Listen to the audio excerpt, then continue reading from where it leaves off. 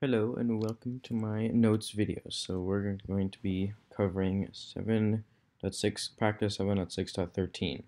So starting with the warm-up, select all of the inequalities that are true if x equals to 4. So we plug in 4 to x in each of these inequalities. So first, is 4 less than 2? Nope. Is 4 less than 10? Yes. Is 4 less than 4? No. If this was less than or equals to, then it is equal to 4, but it's not less. So no. Is it greater than or equal to? Yes, because it can be equal. Is it greater than or equal to 8? Nope, because it's less than 8. Number line graph. For the following problems you'll use, so this is just sort of something, just shows you how to use it. So for this, I like greater than, so we'll do this. And when this is filled in, it means that it includes 100, and when it's not filled, it means that it's less. So yeah, and then sliding changes the point of that.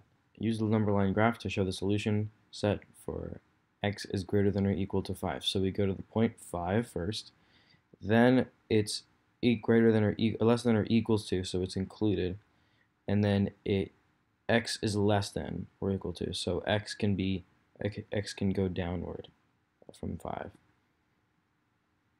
Use the number line graph to show the solution set of x equals 5 halves, which is 2.5. So first, 2.5 is right, yeah, that's 3, so that's 2.5. Not included and is less. There you go.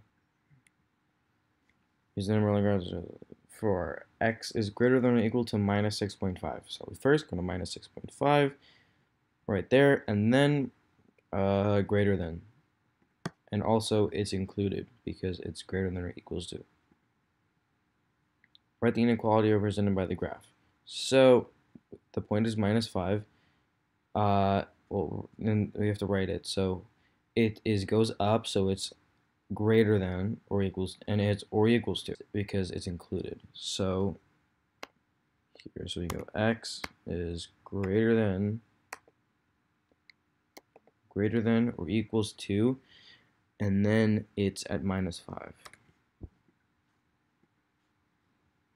Problem 2, so write the inequality. So we're at 10, not included, and goes down. So less than. So x is less than, and not included, not equals to 10. Problem 3.1. So here are two stories. 0.9. So I have to. Okay. This year's freshman class is 10% smaller than last. But during the first week of classes, 20 more students joined. There are now 830. Versus a store reduces the price of a computer by $20. Then, during a 10% off sale, a customer pays 830. During a 10% off sale. There's no reduction here. This would be subtraction. So, and also it would be times this already subtracted $20, because first you have x and then minus 20, because if x is the original price, then it's going to be x minus 20 because reduced. Then afterward it's 0.9 times that, and that's not here because 0.9 is not, there's no parentheses. If there are parentheses here, then it would be correct. And x, but even so, x, that's not the right thing. So you need a different sign, and you need parentheses for story B. So it's definitely story A. Problem 3.2. Here are two stories, which is represented by 0.9. Okay, so now we have this exact. So this is exactly what I was explaining. So now it's 10% off the original price reduced by $20. So it's story B. Explain why one equation has parentheses and the other doesn't. So I'm just going to sort of write what I said. So for the first one, it's 10% smaller, but during the first week, 20 more students join. So yeah, so we're going to say for story B, my key is broken. For story B, the computer price is reduced first, then the sale is made, happens to the reduced price, to the previously price. Okay, solve each equation. Okay, so this is very easy. What I will just do is I'll write the equation over here and then do it step by step. So like simplify it step by step. So then we subtract 20. So on one side we have 8, 10, and on the other side we have that 0.9x is equal to 8, 10. So I know that this is 9 times 9. So if 9 times 9 is 0.9 times, then 9 times 10 is going to be 1x.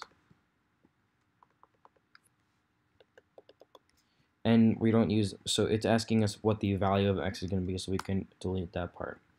Here, okay, so 0.9, or we can divide by 0.9, so over 0.9, and then we can get rid of these parentheses. And then we add this, so x, so delete that and add 20. But yeah, so now we can delete this and it'll calculate it for us, I believe. See, yeah, it'll calculate for us.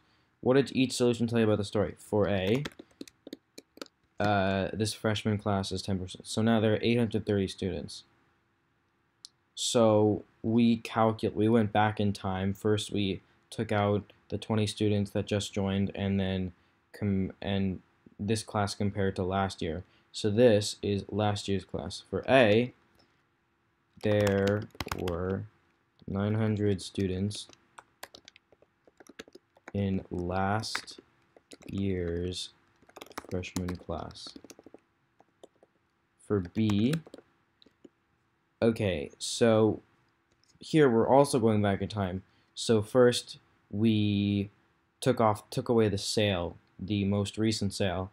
Then we added back the $20 from when it was, so back to full price. So for B, the full price of the computer is 942.2, comma. Okay, also I've done this already. It's very, this part is just very not monotonous, because you just are comparing. Is 100 less than 25? True. Is minus 100 less than 25? True. Is 0 less than 25? True. And you just did that for all of them. So these are my answers, and I've checked. Everything is correct. Perfect. So I'm proud of doing a good job. Smiley face. Alright. Thanks for listening, watching my notes. Good night, ladies and gentlemen.